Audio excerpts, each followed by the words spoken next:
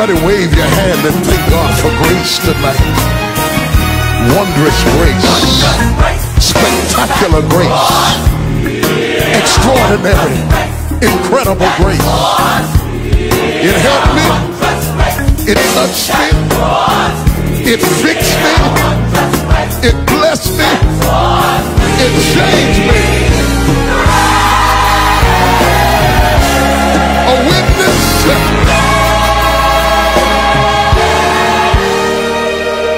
Lord, we thank you.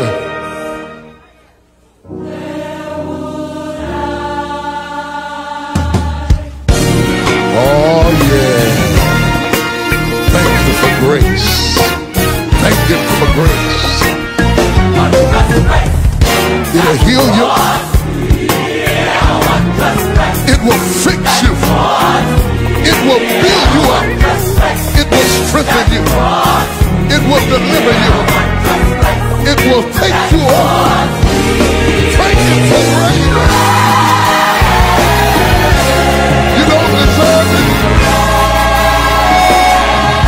You couldn't pay for it.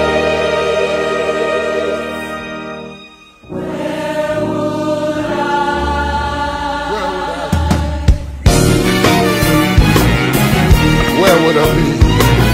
Where would I be? Where would I be? I thank God for grace. Grace that brought me through my trials and my tribulations. Grace that healed me and fixed my broken heart. Thank Him for grace that picked me up and turned me around and placed my feet on solid ground. I'm talking about you know you don't deserve the blessings that you got right now. Couldn't work for it, couldn't pay for it, but God just reached out and gave you.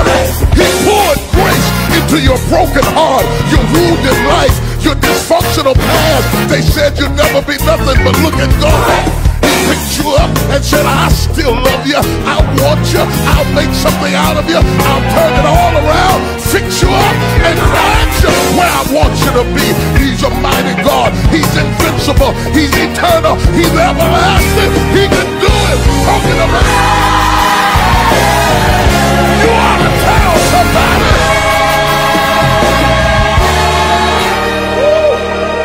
Thank you, Lord.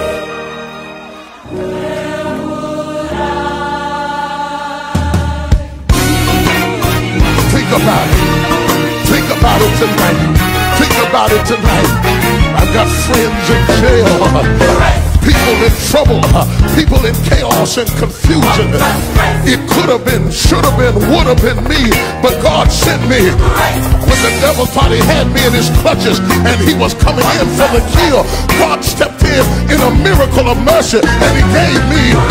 The witches tried to hex me, the devil tried to curse me, my past tried to steal everything God wanted to do in my life. When justice demanded that I give up and die, mercy stepped in and said, I'll give you another chance. Thank Him for it. Thank Him for the grace that fixed you up, that brought you out, that gave you a second chance. Can I get a witness? Can I get a witness in here? Somebody's living in it. Somebody's driving in grace. Somebody's wearing grace. Dressed up in God's grace. Walking in God's grace. Stepping in God's grace.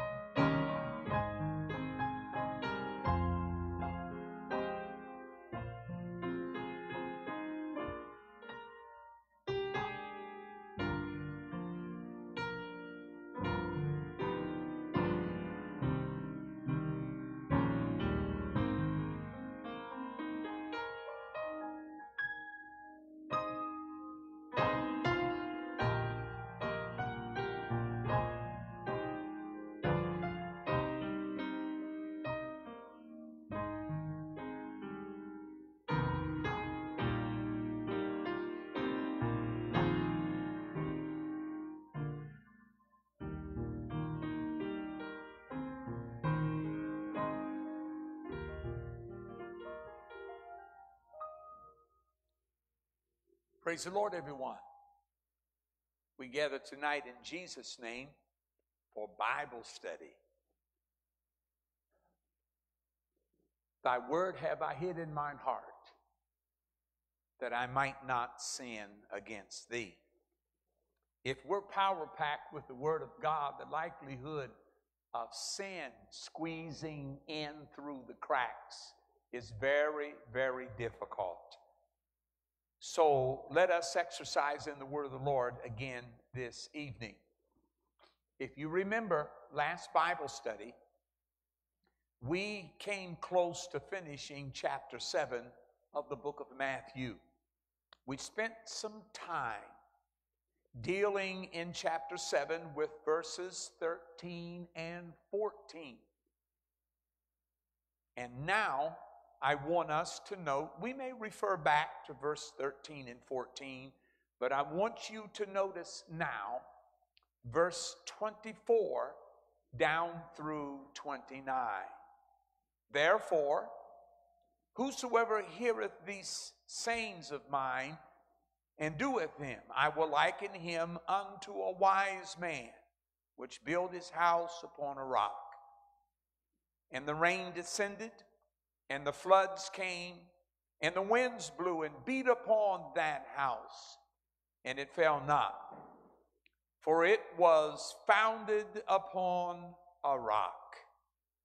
And every one that heareth these sayings of mine and doeth them not shall be likened unto a foolish man, which built his house upon the sand. And the rain descended, and the flood came, and the winds blew and beat upon that house, and it fell, and great was the fall of it. We have two foundations to consider, and I think that's important, and it brings to mind some other things as we look at the two foundations. Jesus is a wise master builder as well as a wise teacher. And I want you to know, after we give ourselves to the Lord, we need to have a plan about building in Christ Jesus. But first of all, I see something here, and that is two ways, and it kind of comes from last week's lesson about two ways. And in verse number 13, it says, enter ye in at the strait gate. For wide is the gate and broad is the way that leadeth to destruction, and many there be which go in thereat. Because strait is the gate, narrow is the way which leadeth unto life, and few there be that find it. Two ways. And I'm just kind of pulling from last week's lesson even to teach this week's lesson. And a scripture comes to mind out of Psalm 1. Psalm 1 and 1. Again, it speaks about two ways. Blessed is the man that walketh not in the counsel of the ungodly, nor standeth in the way of sinners, nor sitteth in the seat of the scornful, but his delight is in the law of the Lord. And in his law doth he meditate day and night. And he shall be like a tree planted by the rivers of water, that bringeth forth fruit in his season. His leaf also shall not wither. Whatsoever he doeth shall prosper. Then he says, the ungodly are not so, but are like the chaff which the wind driveth away. Therefore the ungodly shall not stand in the judgment, nor sinners in the congregation of the righteous. For the Lord knoweth the way of the righteous, but the way of the ungodly shall perish. There are two ways. We can't get around the Lord. We cannot do something that he doesn't know about. There are no surprises with God.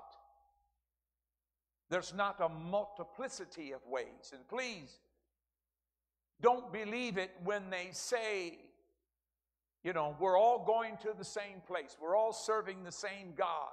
No, we're not. There's only one way to God. Didn't he say, I am the way? Yes, he did. The truth and the life. No man cometh unto the Father but by me. There's the right way, and then there's the wrong way. Interesting enough, in the First Testament, or in the first century church, there weren't the elaborate signs out in front of the church. Well, first of all, their church was in their home, or in the catacombs, or in the wooded areas, or in the caves. They hid to worship God. So they called them, of the first century church, people of the way, or referred to them as that way. But Jesus said, I am the way. So let us look at this. Blessed is the man that walketh not in the counsel of the ungodly, nor standeth in the way of sinners, nor sitteth in the seat of the scornful. I don't know about you, but I don't want to walk, stand, or sit in the wrong place. I don't want to walk in the counsel of the ungodly, nor do I want to stand in the way of sinners, nor do I want to be seated with the scornful, the mockers. Amen. Those that mock and criticize the church, or people who really want to serve God. I don't want to go that way. The way I want to go is with the Lord. So the first item in these first verses speak of walking with God. It says, but his delight, and this is the reward, but his delight is in the law of the Lord, and in his law doth he meditate day and night. Any person that serves the Lord, there will be times when you walk or skip through your house with your mind on Jesus. And there's nothing like being at peace with the Lord. This is one of the benefits of walking with Jesus. It says, but his delight is in the law of the Lord, or the word of the Lord. And in his law, or in his word, doth he meditate day and night. He shall be like a tree planted by the rivers of water, that bringeth forth his fruit in his season.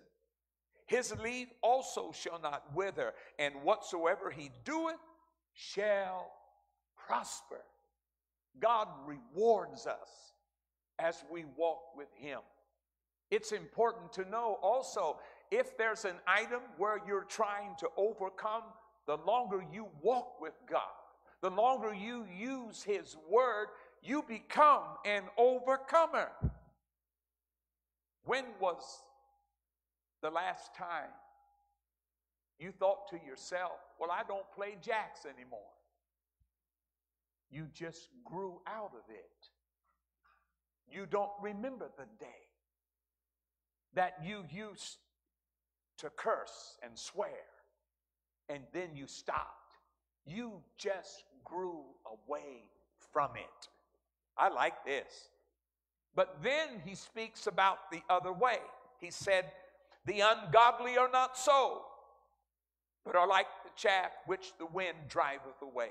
Therefore, the ungodly shall not stand in the judgment. That's going to be an awful day for so many individuals that are not walking with God today and will never make up their mind to walk with God.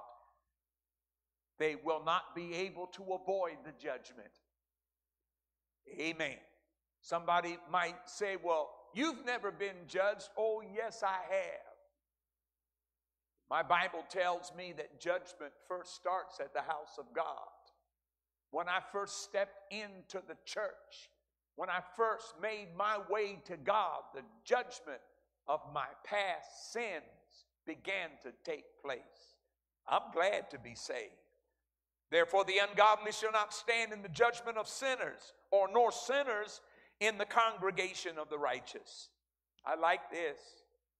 For the Lord knoweth the way of the righteous, but the way of the ungodly shall perish.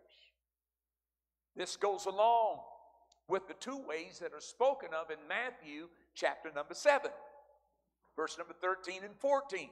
Enter ye in at the strait gate, for wide is the gate, broad is the way that leadeth to destruction, and many there be which go in thereat. There is a broad way.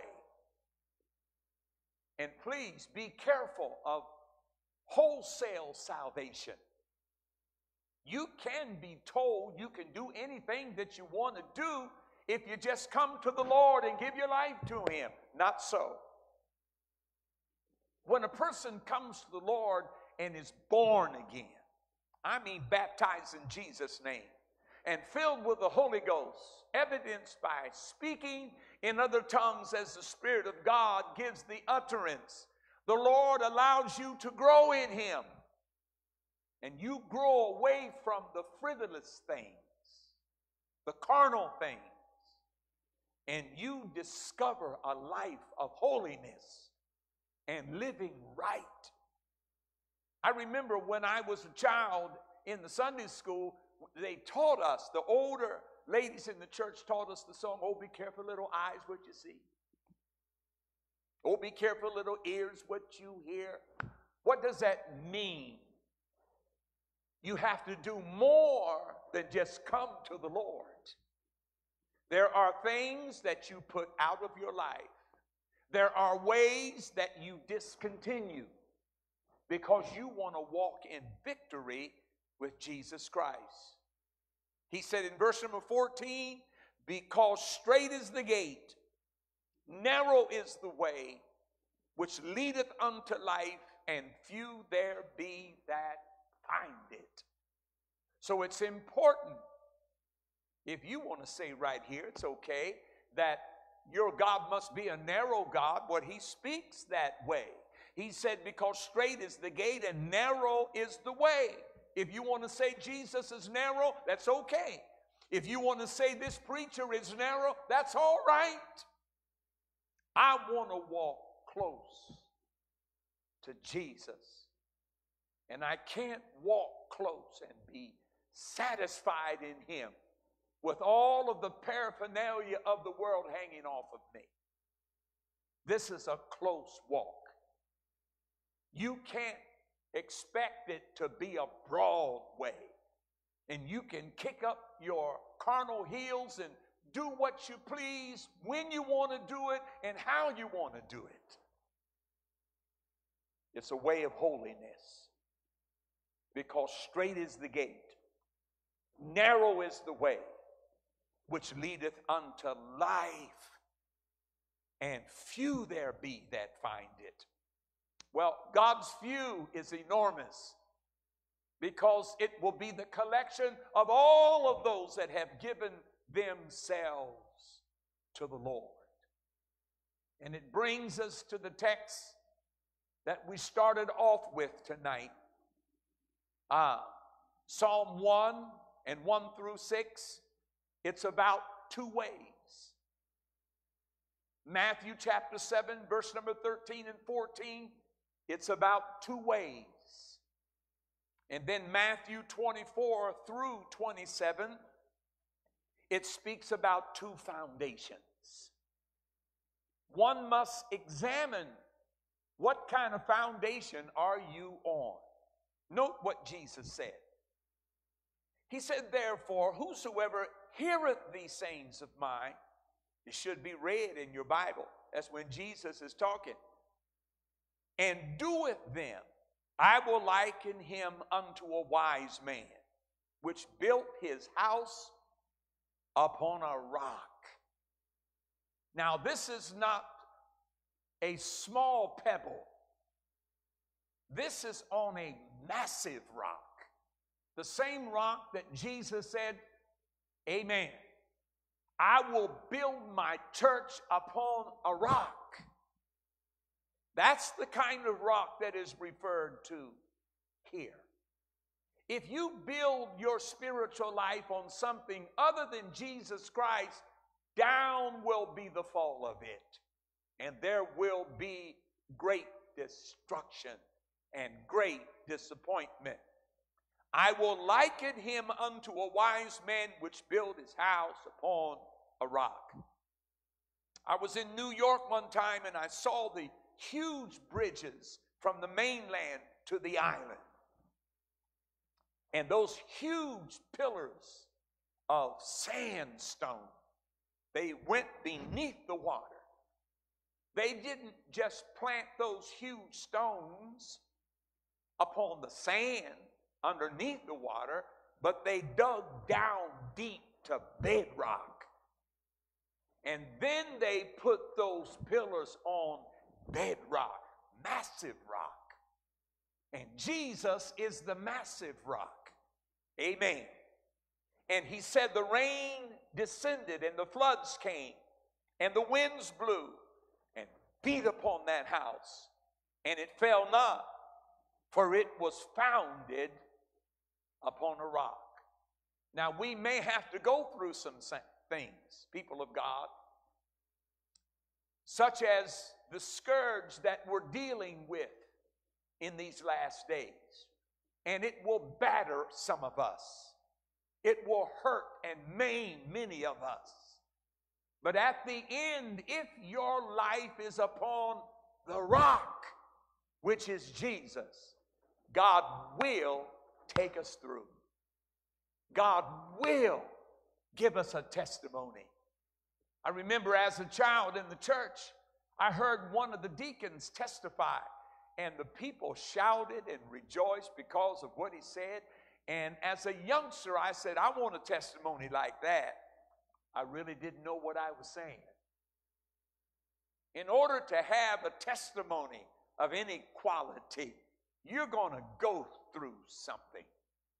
You're going to be tested. You're going to be tried. But your house won't fall because you're built upon a massive rock.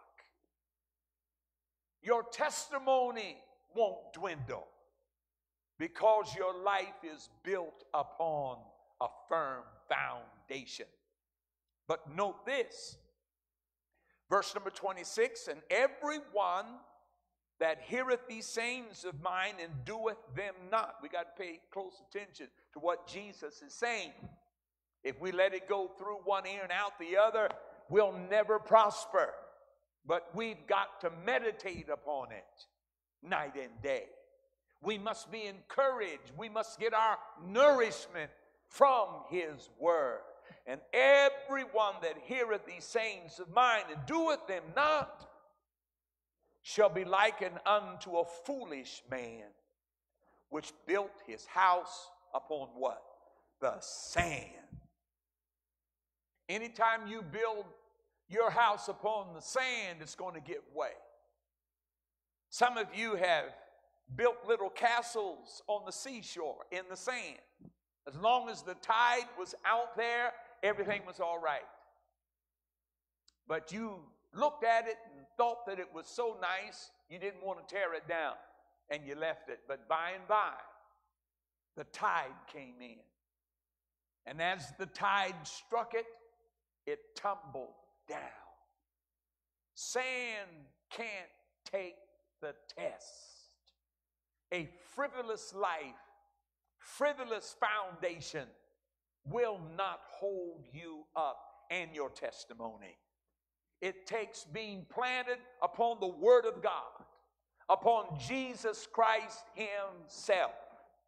And when the floods come and the winds blow and it begins to beat up against your life, you won't fail if you're planted on Christ. But if your life is built on sand Absolutely. It will crumble so easily. It might be tight, but it's right. Absolutely. You're going to pay something in order to walk with God. But the songwriter says it pays to serve Jesus. It pays every day. It pays every step of the way. So it's important for us, if we're going to do this thing, do it right. Do it right. And that's important. Can I ask you to turn to another passage of Scripture? And it's in the Gospel of St. John. And that is chapter number 14. Those first 6 verses are beautiful, but I refer to verse number 6. Jesus saith unto him, I am the way, the truth, and the life. No man cometh unto the Father but by me. Jesus is the way. Jesus is the truth. Jesus is the life. There isn't another God. They used to call apostolics Jesus only because we didn't believe and still don't believe in the Trinitarian doctrine. They called us Jesus only. Well, who else is there besides Jesus? His name carries salvation. Amen. And Jesus is saying in these few verses of chapter 14, when you see me, you see the Father. Jesus is the Father. Jesus is the Son. Jesus is the Holy Ghost. Amen. Oh, I love it. Scripture says, is it Colossians chapter 2 and verse number 9? Amen. That in him dwelleth all the fullness of the Godhead bodily. Now, you'll never find Trinity in your Bible. It's not there. Yet it's one of those words that men hold high. There are not 3 separate and distinct gods.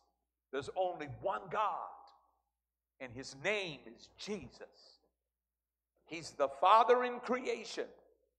He's the Son in redemption because he died at Calvary. He's the Holy Ghost in regeneration. One songwriter said, since Jesus came into my heart, floods of joy o'er my soul, like the sea billows roll, since Jesus came into my heart.